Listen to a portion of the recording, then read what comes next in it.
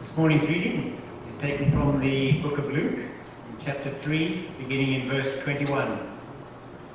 When all the people were being baptized, Jesus was baptized too. And as he was praying, heaven was opened, and the Holy Spirit descended on him in bodily form like a dove. And a voice came from heaven, "You are my Son, whom I love. With you I am well pleased." Now Jesus himself was about 30 years old when he began his ministry. He was the son, it was thought, of Joseph, the son of Heli, the son of Matthat, the son of Levi, the son of Melchi, the son of Janai, the son of Joseph. And dropping down to verse 31, the son of Meliah, the son of Menah, the son of Mattatha, the son of Nathan, the son of David, the son of Jesse. And dropping down to verse 36, the son of Canaan, the son of Arphaxad, the son of Shem, the son of Noah, the son of Lamech, the son of Methuselah, the son of Enoch, the son of Jared, the son of Mahalalel, the son of Kenan, the son of Enosh, the son of Seth, the son of Adam, the son of God. May God bless the reading of his word. There are several companies now where you can take a swab of the inside of your mouth and send it to them, and they'll analyze it and send you information about your genealogy. How many of you are interested in that kind of thing? How many of you have done that kind of thing? Yeah, a few of us. Both of my sisters, who are older than I am, did that back a few years ago, and found out, oh, we've got, a fourth cousin in Australia or something like that. They had my parents do it, who are in their late 80s at the time. My dad's recently turned 90. Had them do it just to sort of find out more. My parents, that's not kind of their thing, but they went along with it. I think we all chipped in, the kids chipped in to cover the cost of it. And again, there was nothing really surprising in any of that. My parents sort of know their ancestry, where they came from at least, their ancestors from the United Kingdom. But it's becoming very, very common and popular to both trace one's genealogy, with the family trees and all of that stuff. When it comes to the family trees, I'm the sap. But it's also becoming very, very economical to also do one's not only genealogy, but one's biology, one's genetics. And so you can learn about, those fourth cousins in Australia, or the, that you might be predisposed to some particular disease or something, which might actually be beneficial for you to monitor going forward. It's neat to do that kind of stuff. You can learn some interesting things. One of my great-great-grandfathers was a sea captain. And so during the 1800s, he sailed to many parts of the world. And when he was 80, he was visiting his son out in Edmonton, somewhere out west like that. This was in the 1940s when my great-great-grandfather was 80. And on his 80th birthday, his son arranged for him to go up in a two-seater plane, one of those biplanes, and do the loop-de-loop at the age of 80. Maybe it was on his bucket list. I don't know. We talked about that a few weeks ago. That same great-grandfather lived to be 102, I think it was, and at the age of 100, he was still chopping his own firewood. And so it can be very interesting to do a little digging and learn more about your ancestors and the family tree. And there's always sort of the bad branch of the family, the people that, were up to things they shouldn't have been, or maybe doing some time for things they should have been doing time for. We all have those kinds of branches of our family that are not bearing very good fruit. And so here we have in Luke's Gospel, Luke records how John the Baptist was baptizing out in the wilderness, and people were coming to him from all over to confess their sins and to repent and to be baptized in those waters of baptism in the Jordan River, and how Jesus came and was baptized by John. And upon coming up out of the water and praying, the Holy Spirit came to Jesus in the form of a dove. And a voice said, "You are my beloved Son, with whom I am well pleased." And then Luke immediately begins to list out Jesus' genealogy. Although he admits this isn't actually Jesus, it's Joseph's genealogy, Jesus' supposed father. And he goes back all through the generations. And this is a passage I've never preached on before because I didn't want to have to read those names. And I didn't want to have anybody else read all those names. But the middle of last week, I was thinking, oh, Colin's offered to do the Bible reading. Although I went easy on him because we left out vast verses. We skipped ahead quite a bit and just sort of touched on some of the verses with names that we would be familiar with. People like King David and Abraham, Isaac, and Jacob. And of course, Adam, going all the way back that far. And so I went easy on you, Colin, and you're welcome. But I've never preached on this passage before because I wasn't sure why Luke would include it. Even though we love Jesus and we want to know Jesus, when we get to this passage of the genealogy, our eyes glaze over. It's not interesting to us. How many of you have had this experience? You've gone to somebody else's house and you're maybe sitting having tea or something, and you look over and there's all these pictures of family members on the wall. And you say, oh, you've got a beautiful family. And then the person gets up and they say, these are my grandparents, Edith and John, and they were married in 1893, and they moved to Alberta, and this was their family, and they go on and on and on of people you will never meet, you won't remember their names, and it's just the most boring thing in the world.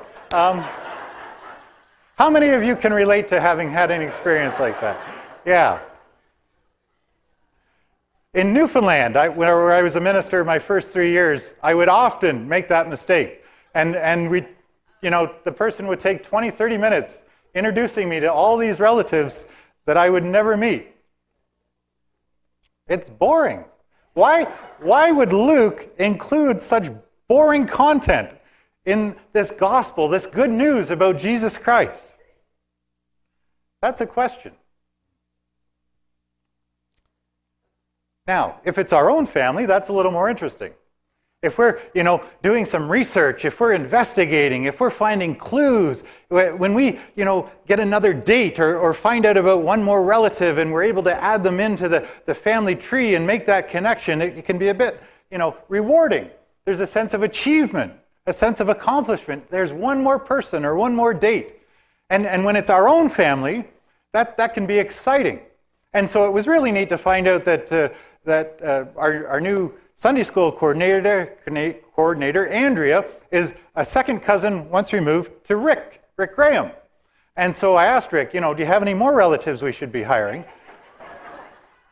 Second cousins once removed. How exciting is that? Oh, that is neat. Genealogy was just as important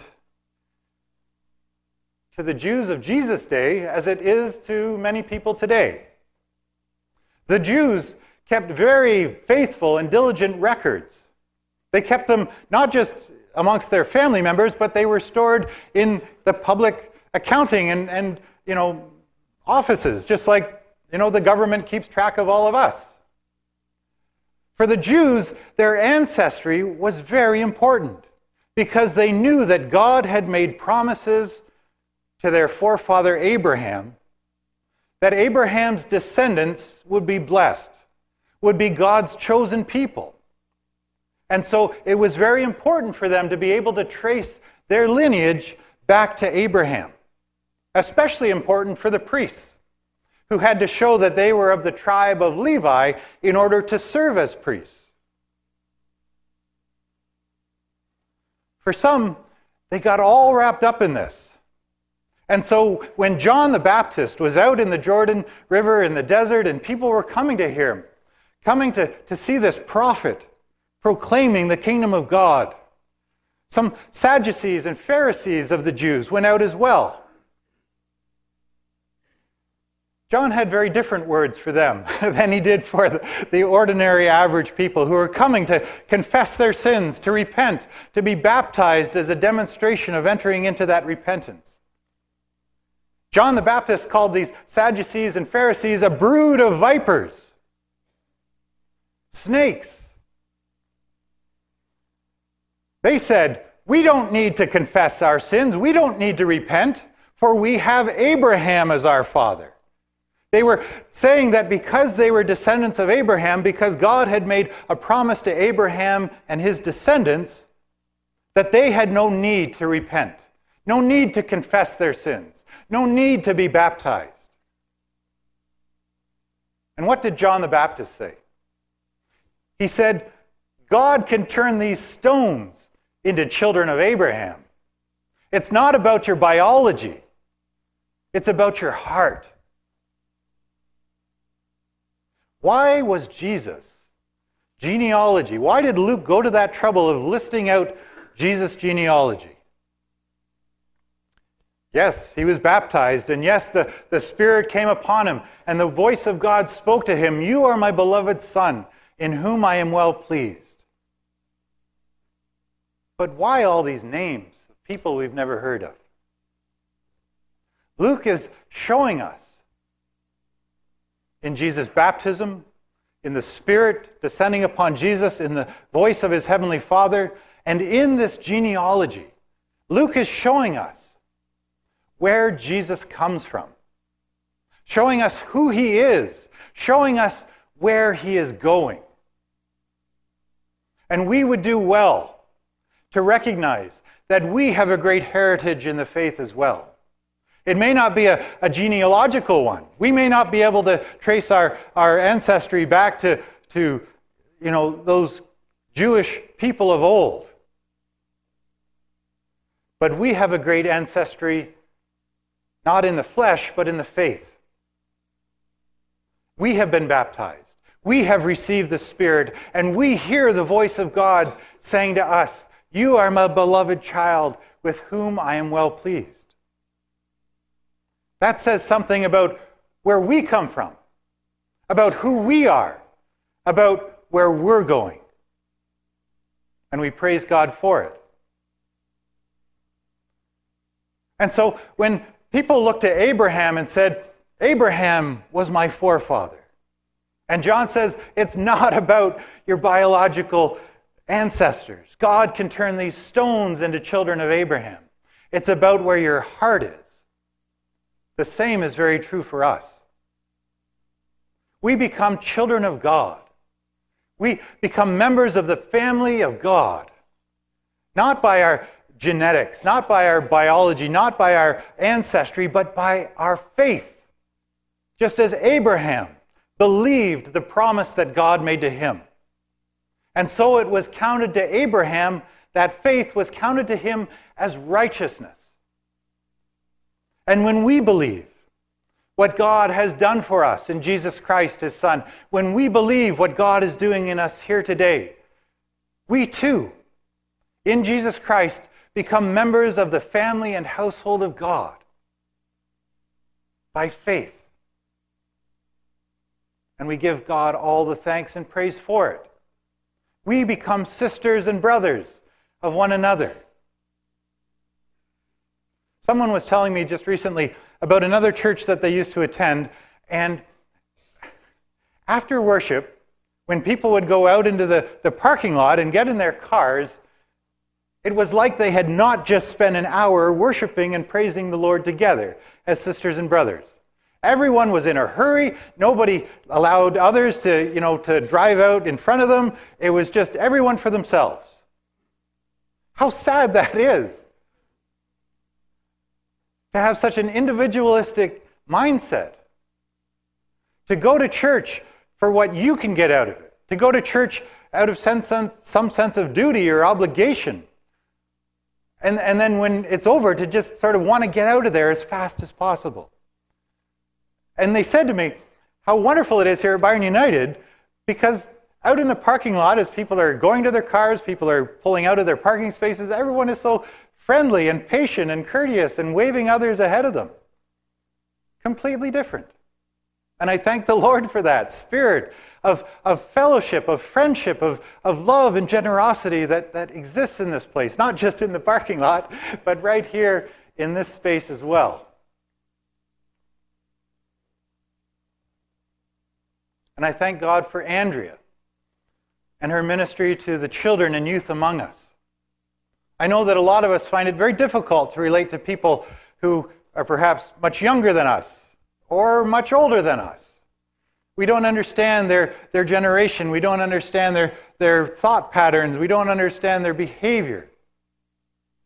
And I think it helps to realize that all of the people within our church family are our sisters and our brothers. The little children who are up here this morning, the teenagers down in their classroom, we're all sisters and brothers together. And we can relate to one another as family. If you're on the younger side and you have trouble relating to the 80 and 90-year-olds, it's the same thing. Let it sink into your heart that these people are your sisters and brothers. Love them, listen to them. Strike up a conversation with them. And you'll find that sense of unity and love and that bond of peace and joy that we share in the Lord. As we greeted each other this morning, I encouraged you to call each other, Brother Rick and so on and so forth, realizing that there are many Christian communities where they do that all the time. And we can think of the Catholic, nuns who are sisters and the monks who are brothers.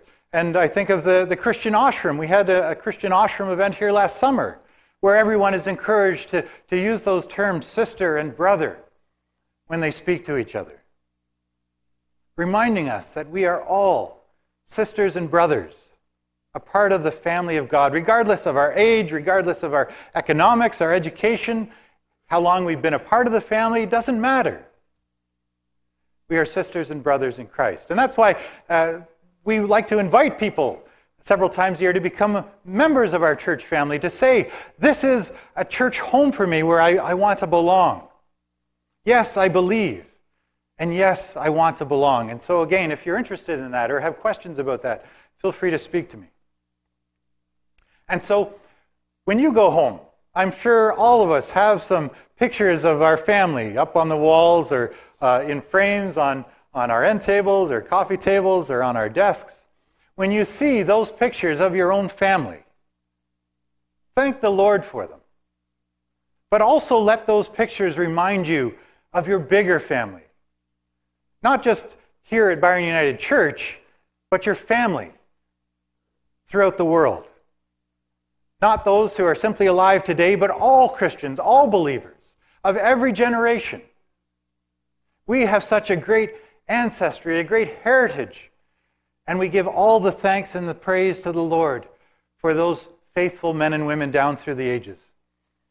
And we emulate them, and we bless them, and we seek to be like them, and we seek to bless one another in that same spirit of love, unity, peace, and joy. We give thanks that we are called. We give thanks that we have faithfully responded to that call. And we give thanks that the Lord unites us in a love, a family, which lasts forever. Hallelujah and amen.